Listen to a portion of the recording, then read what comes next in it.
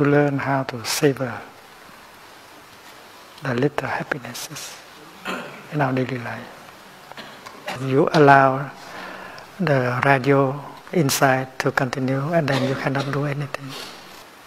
Because there is always that mental discourse going on day and night in your head.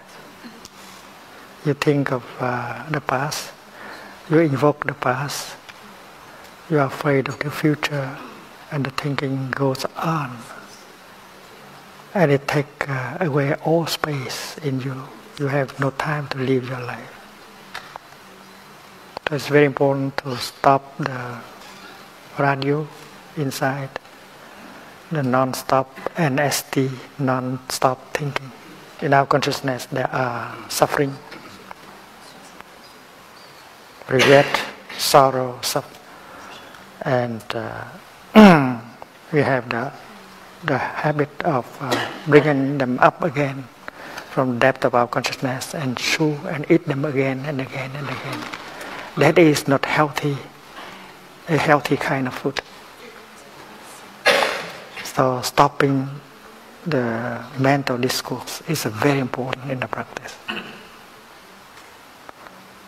It's funny that in Plum Village, not only we don't drink alcohol, eat meat, but we are advised not to talk and not to think. Because while walking, if we talk or think, we allow that radio to continue, and we are victim. We are victim of the past and of the future, of our worries.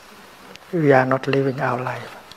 In order to be able to live our life, we have to stop that radio inside, the discourse interior.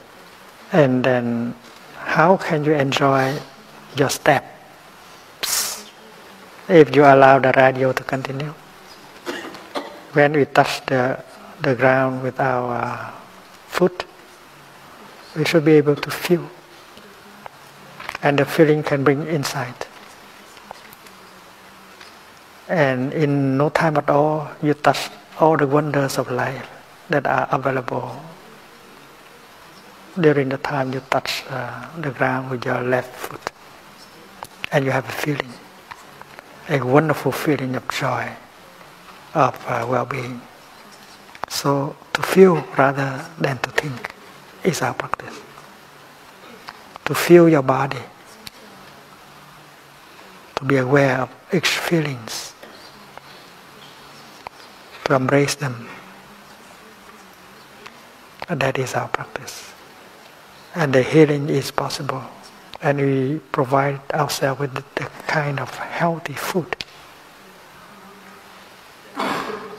We do not chew again and again our sorrow, our fear, our anger, which is not good for our health. But we begin to get the kind of healthy, sane food that we deserve.